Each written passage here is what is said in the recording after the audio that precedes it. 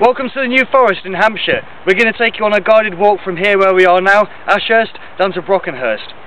We're now at Ashurst train station, which makes this a great linear walk because you can just get on the train when you get down to Brockenhurst and come back. You'll also see over behind me, there's a great pub there called the New Forest. We haven't been in there yet. We've had a pint to start the walk down at the Happy Cheese just down the road, but it's a good place to end the walk. And if you're camping, there's a Forestry Commission campsite just over that way. Right, let's get going. Right, we've been going for about half a mile now. We've come across some nice sort of open common ground, but we're not really sort of into the New Forest proper yet.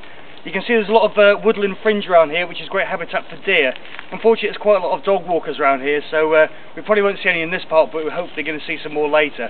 Now, at this point, to my left, there's another path which leads straight back around to where we started. But because we're going to do this big, longer linear walk, about 10 miles altogether we reckon, we're going to carry on straight down here. This walk is divided into 3 separate sections and is fairly representative of New Forest habitats. The first section passes through a stunning area of mixed woodland, and particularly in the autumn the colours here can be fantastic. We might see deer here, but probably not. There's quite a lot of dog walkers around and they tend to scare the deer off. Navigation is fairly simple. Or is it? As you can see, we're in the woods on the first section here, and there's quite a few paths that go off in different directions. We've just come from this one down here. But it's quite important on this walk, make sure you've got a decent map. We've got the Ordnance Survey map of the New Forest, OL22, which gives it all in 25,000 scale.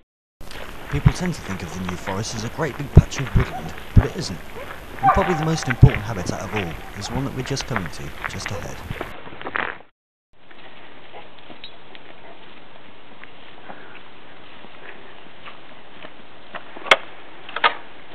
Right, we've come up about a mile now so far, all through the woods.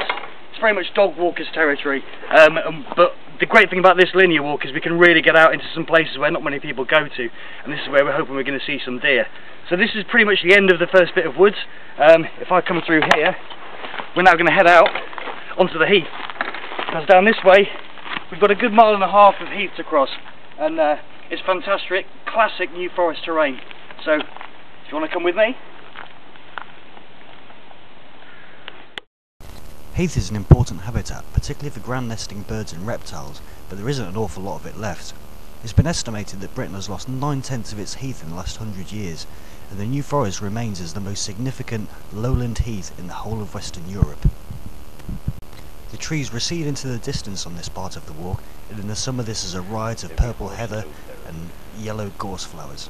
It's a fantastic place to be. If you look carefully from some vantage points, you might even see some birds of prey browsing the heather for food. Right, here we are at, as you can see, Shatterford. This is kind of the halfway point of the walk. Right behind me, there's Beaulieu Road train station. So you can either walk the first half and then get the train back, or you could start here and carry on all the way down to Brockenhurst and then get the train back to here, or whichever way you want really. But it's a great spot for us to have some lunch. So that's what we're going to do right here. In fact, the great thing about this walk is that it seems almost easier to do a linear walk than a circular one, which is quite rare for walkers. Now, with our intrepid researchers fed, and the dog watered, we're off again. We're going to head down across some more heath to a great stretch of woodland. The paths across the heath are well maintained by the Forestry Commission, but either side there are some great stretches of wetland. These don't just attract heathy birds, but also plenty of wetland birds as well. You'll quite often see wading birds or herons, any birds that have made their way from the Solent into the New Forest itself. You'll probably find them here. But the real goodies are just inside the woods. Right, well, we've had our lunch up the top of the hill just here. We've come across another huge, great section of heath. This is the bit where we're really hoping that we're going to see some deer. Not many people actually come walking down this way, particularly midweek, so the woods tend to be pretty quiet. And we're hoping that if we're fairly quiet ourselves, we might just have an encounter with some deer. So the edge of the woods are just down this side, and obviously deer like to rest up during the day inside the woods, but they come out to the edge of the onto the heath itself at night to feed. So obviously we're hoping we're going to catch sight of them just inside the woods there.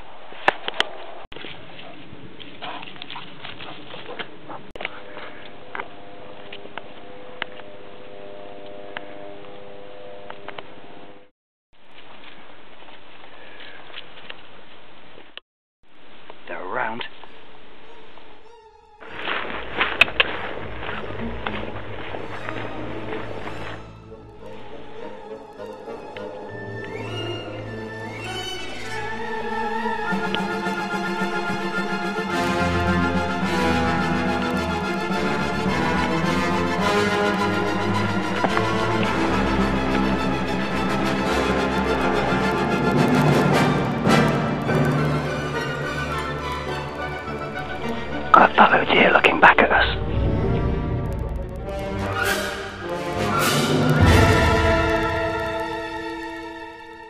The reason these woods are so great for spotting deer is because of these huge great rides, which are a really easy place to spot deer.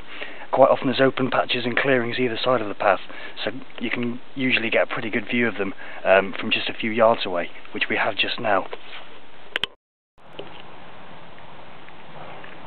Right, we've seen our deer, we've come out of the woods now. We're at a place called Standing Hat, which in the summer and the holidays is quite a popular place for people to come for picnics. We seem to have the place to ourselves at the moment, but we're going to carry on walking now. There is a Forestry Commission camp if you turn right at the main road you come to. You can camp there, you can even bring all your gear down on this walk and just set up camp somewhere else. We're not going to do that, we're going to turn left, because in Brockenhurst we've heard there's a great pub called the Snake Catcher, which has got some fantastic real ales.